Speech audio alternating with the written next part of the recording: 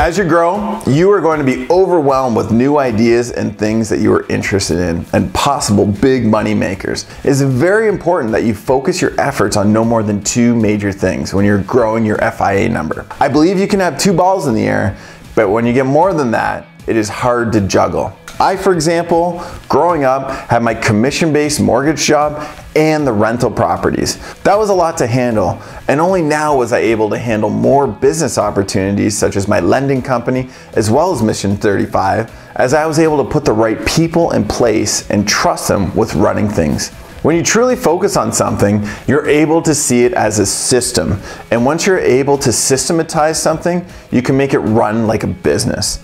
The key here is to be able to remove yourself from the equation and have it still working. Not to mention, making the system as easy as possible will allow anyone to handle it. We've all been to the best system in the world, McDonald's.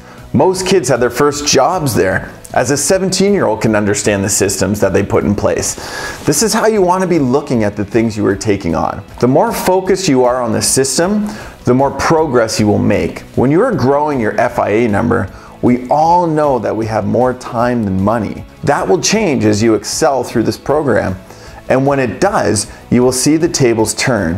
When you have more money than time, it is when you can take on more only by hiring and focusing on the system of replacing yourself. In this lesson, you're gonna find out what your dollar per hour is and what you want it to be.